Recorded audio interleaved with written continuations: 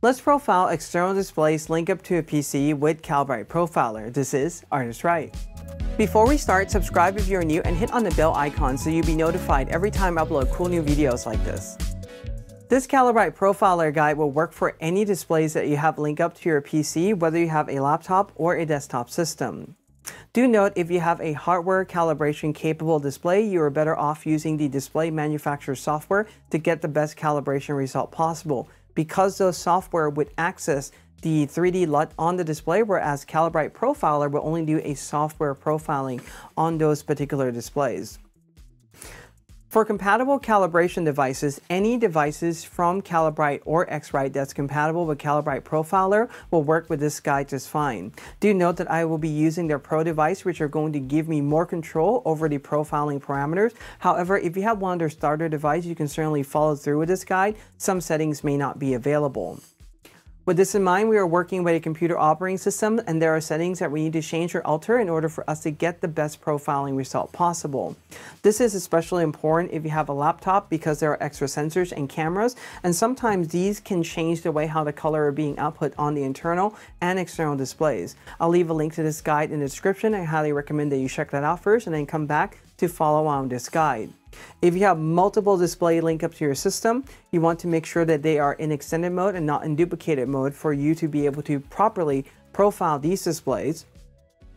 And lastly, for the display that you are going to profile, you want to leave the display on and running for at least 15 to 30 minutes. This way the backlight has the opportunity to properly warm up and stabilize before you start the process. This is also going to give you the best profile result possible as well.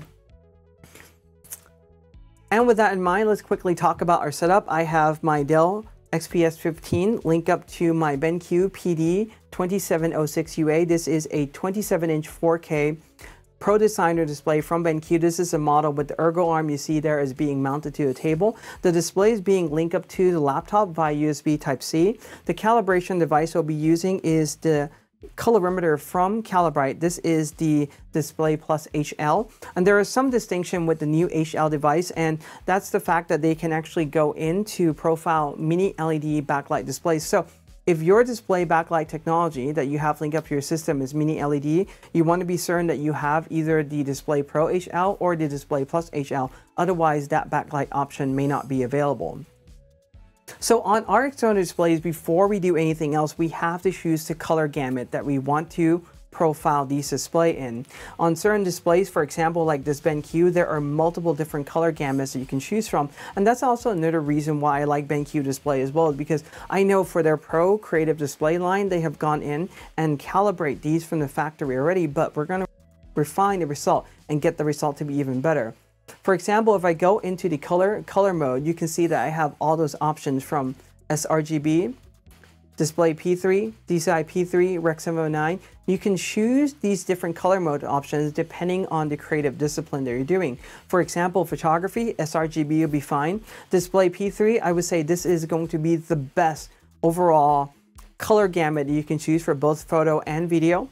However, if you just do video only, you can choose Display P3 or even just Rec 709 as well. This is really up to you as a creator. What I'm going to do for this one is I'll choose Display P3 as the color mode, and we're going to go back from the menu. And I'm going to go into the display setting briefly just to quickly show you the extended display mode on a PC. So if you have multiple displays linked up to your system, where you have a laptop and a external display link up to it, you can see that the displays are pretty much next to each other, and right here in the bottom it pretty much say extend these displays. You want it to be in that option. If they are in duplicate display, this is not going to work. Another thing that I also want to point out is that right below here there is the color profile. You don't really need to go in and set or change anything, because the program will apply a linear profile before it starts the entire process.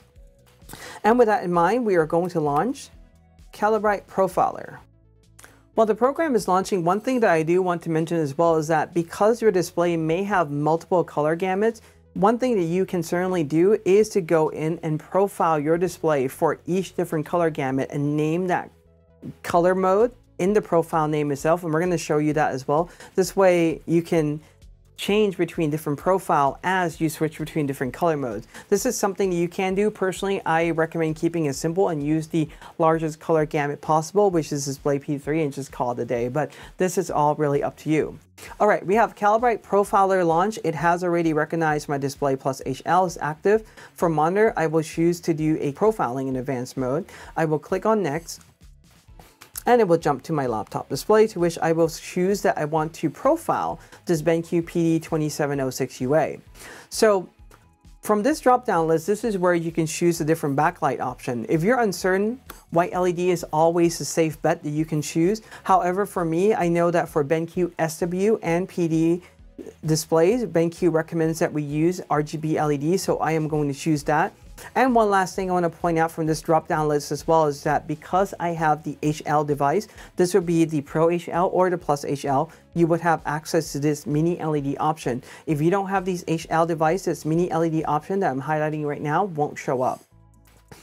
So if your external display is a mini LED backlight variety, you want to get the HL device to run a proper profiling on those. All right, I have that selected. I'm going to start with photo. And simply enough, right on top here, this is the workflow. I'm going to start with the white point. So I'll click on that, and I'm just going to choose the D65 for now. But if I want to change to D50, I can certainly do that. This will be for any type of printing, pre-press. If you want to do that, you can. You can also choose custom, to which there are many options you can choose from dialing in a color temperature, measuring a color temperature, setting this to native. There are many options you can choose in the custom variety. As far as luminance go, what I'm going to do for this display is that I am going to choose a custom, and I'm going to profile my display to 80 nits or 80 candela. The range that I recommend for both photo and video, and photo especially if you print, if you're going to profile your display, is anywhere between 80 to 120 nits. This is going to avoid a lot of the downfall of the print coming back from a lab really dark when everything looks great on the display. Profiling your display to that nit range is definitely going to help. Now, I'm choosing the darker end of things on the 80 nits, and this is based on over 2 decades of experience doing this. 80 works well for me. However, you want to do this based on the environment. So if your environment is brighter, you may choose 100 or 120. One recommendation that I have in this range is that you want to go in and increase these nit value by a factor of 10 points every time. So going from 80 to 90 or 90 to 100. If you increase it by 5 points, you're not really going to see that much of a difference with our, human vision. For now, I'm going to choose 80, but you can also do different options. Native, you can do custom, you can measure luminance. We're going to click on next. As far as contrast ratio, I am going to leave this at native, which is default, but you can certainly choose different options. In the custom, you can type in a black point, you can measure a back point. There are different things you can do. I'm going to choose default for this one. Gamma, because I'm doing photos, I'm going to leave this at 2.2. However, if you set your display to either DCI P3 or, for instance, Rec 709, one thing that you can do in here is to go in and choose a custom gamma. So if you're doing video work, my recommendation is to use a gamma of 2.4, and you can dial that in and save it out. I'm going to cancel this for now. One more thing that I also want to point out as well is you can choose sRGB or BT1886. There are only 3 devices that have access to BT1886. That would be the i1 Display Plus, that would be the Calibrite device. If you update the license to work with Calibrite Profiler, you can certainly use that, or the Calibrite Display Plus or the Display Plus HL, which is the device that I have. These will allow you access to BT1886.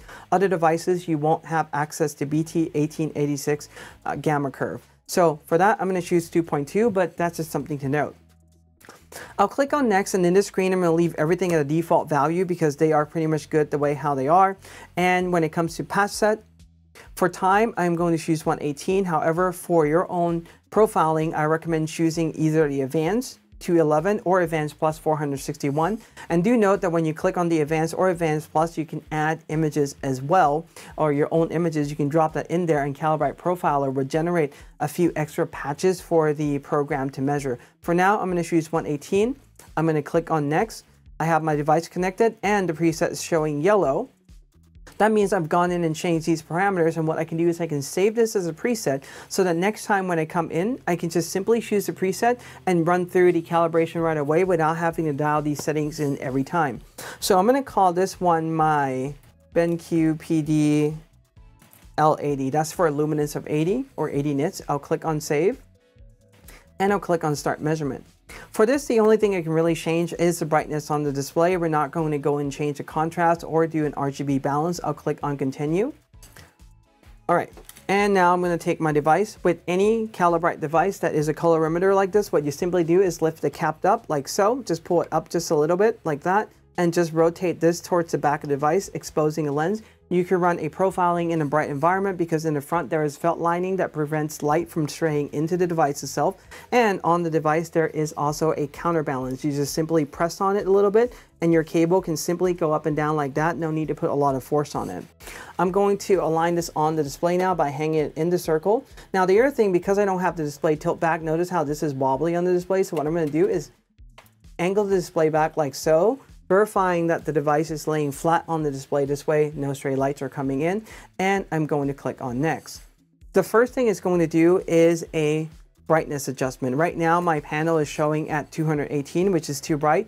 I'm going to go into the menu, color, brightness. You can certainly use a shortcut to access this as well, but for now we're going to go through the menu, and for this I'm going to pull this down to around, let's start with 40 and see where we land at. So at 40, we're still at 101 right now, which is still a little bit too bright. So I'm going to bring this down even further to around 30. 30 is getting me 81. That is a really good result. I'm going to go back on this and I will simply click on next, and it's going to start the measurement process. So once this is done, we'll come back and we'll do some validation, and I'll give you some extra tip for these displays as well.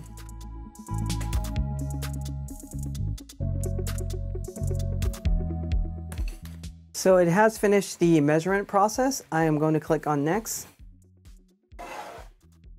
These are actual colors that were measured. And for this, we are going to give this profile name. I'm just going to modify this a little bit. And when you launch this the first time, it's going to set the reminder for 4 weeks. You can certainly put in a username and an email address, but what I'm going to do is set mine to none. The recommendation time is to go in and re-profile your display every 4 weeks or so at the maximum. This way you guarantee that you're always going to be using a consistent display and seeing consistent result. For now, I'll set mine to none because I run so many calibrations anyway or profiling. I'll click on save. And in the program, I can certainly do before and after, sample all these photos, but rather than doing any of those, what I'm going to do is a profile validation. So with Calibrite Profiler, I can choose to validate this in the Color Tracker Classic 24, but I can also use digital SG96 patches. For now, for time, I'm going to use 24. So we'll be using that. I'll click on next and we'll position this right back in the center of the display. I'll click on next, and you have to click on start measurement. If not, you'll be staring at that white circle. All right, now that it's finished the process, I'm going to click on next and take the device down from the display. So the result that we're able to achieve with this particular profiling is that the average of all the patches is 0.5 and the max for one of the patch is 1.4. This is a really great display profiling and one that's going to be really awesome. So what you can do is click on save result. If you want to save this out to the desktop, you can certainly do that. So I'll be saving this to a download folder. We'll just save this as is right now. And you can always reference that as a result. Now, something to keep in mind as well is that for the general delta E value, anything below 2 is considered great. Anything below 3 is considered good. Then we can get anything or everything that is below 2 like this. This is producing a really great result for us. So once I'm done with this, I can click on finish. And the great thing about this is that the program has already gone in and set the profile for the display. So I can right click and on the desktop and click on display setting. And when I go to the PD display, we can see that it is already setting the BenQ PD profile that we have just created. You can certainly choose other profile from this list as well if you have other ones, but I think that Calibrite Profiler made this easy. In the utility section of the program, there is Profile Manager. You can click on that. And in Profile Manager, we can see the profile that we have right now. You can't really activate it, but if I click on another profile, I can activate another profile that is for this display. I can also choose to, for instance, go and delete a profile as well. So you can use this to clean up your profile on the display rather easily. And also when you click on it, it will also give you a detail of what that profile is, as well as, parameters of the profile and so forth, as you're seeing there. I'm going to click on back and go home. And I want to quickly show you one more thing. Because we have saved the preset out, I can go into monitor. For instance, I'll go into profile monitor, I'll click on next. And the next time I come into the program, if I want to just simply follow through in the exact same step again, I would choose, for example, BenQ PD L80, and that's pretty much it, what I have to do. So once I'm done with that, I can click on next and I can start the profiling process right away without having to go through the program again and set all those settings up. Anyway, I hope that you find this external display calibration helpful. If you have any questions or comment, leave them below, give this a like, subscribe, and hit on the bell if you're new, and we trust.